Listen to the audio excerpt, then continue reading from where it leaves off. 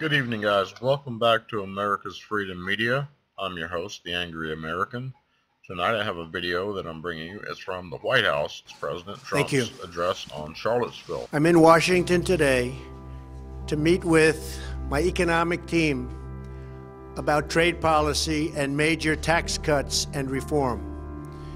We are renegotiating trade deals and making them good for the American worker. And it's about time. Our economy is now strong. The stock market continues to hit record highs. Unemployment is at a 16-year low, and businesses are more optimistic than ever before. Companies are moving back to the United States and bringing many thousands of jobs with them. We have already created over 1 million jobs since I took office. We will be discussing economic issues in greater detail later this afternoon.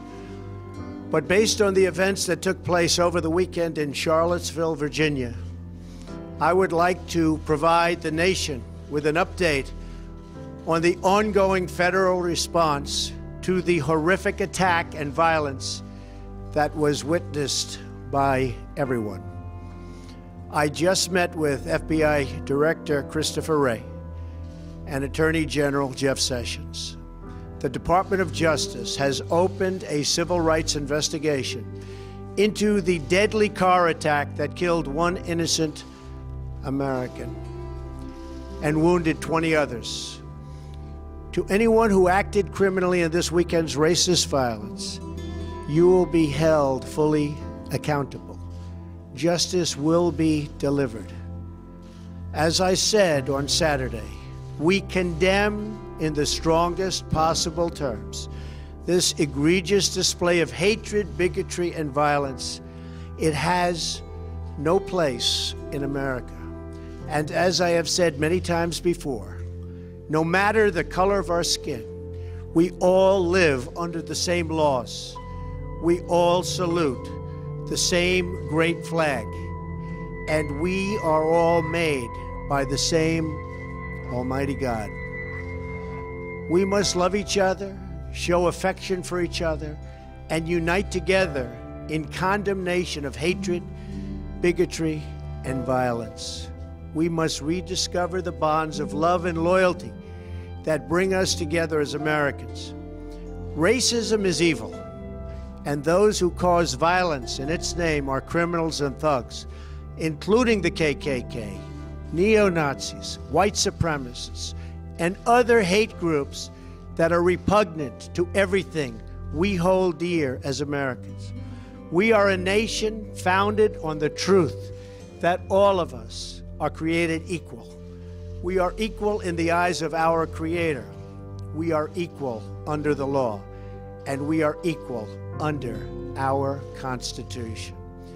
Those who spread violence in the name of bigotry strike at the very core of America.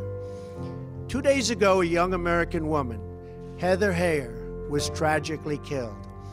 Her death fills us with grief, and we send her family our thoughts, our prayers, and our love.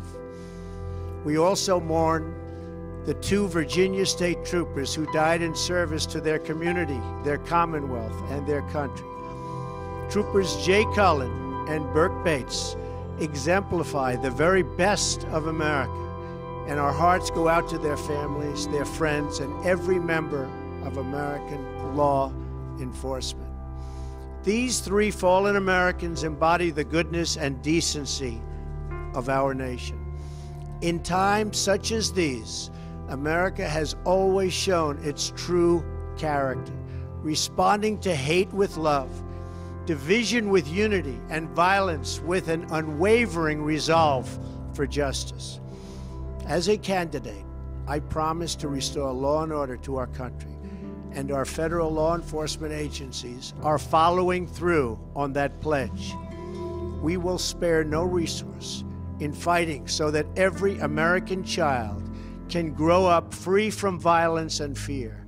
We will defend and protect the sacred rights of all Americans, and we will work together so that every citizen in this blessed land is free to follow their dreams in their hearts and to express the love and joy in their souls.